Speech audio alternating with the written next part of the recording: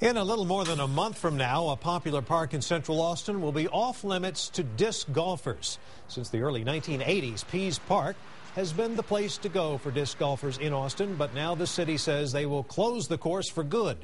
KXAN City reporter Reagan Hackelman joins us live from the first hole there. And Reagan, when will the city shut down this course? Shut down the course on December 31st. That means disc golfers here like Jason will no longer be able to play out here. Now, the city says the reason they're doing it is because this course has become so popular that the disc golfers are actually damaging the course.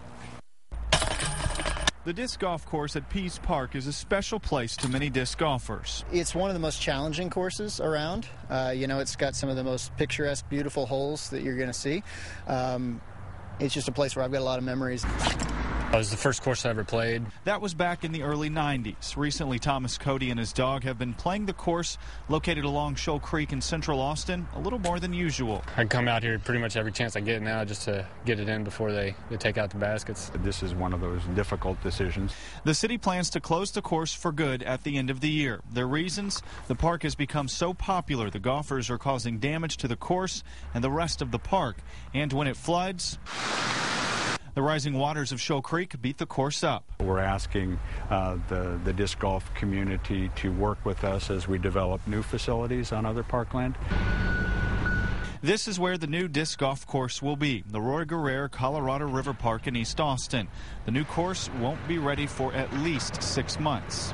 I understand the erosion, all that kind of stuff, but it's been an icon in this place for 30 years or whatever, so it's sad to see it close for sure. Glad I got to play before it closed down. Now I'm going to try to actually see.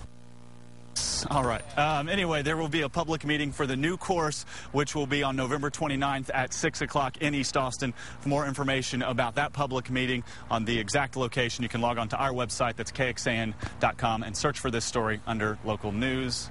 2 in a row. There we go. All right. Reporting live from Central Austin, Reagan Hackelman, KXAN Austin News.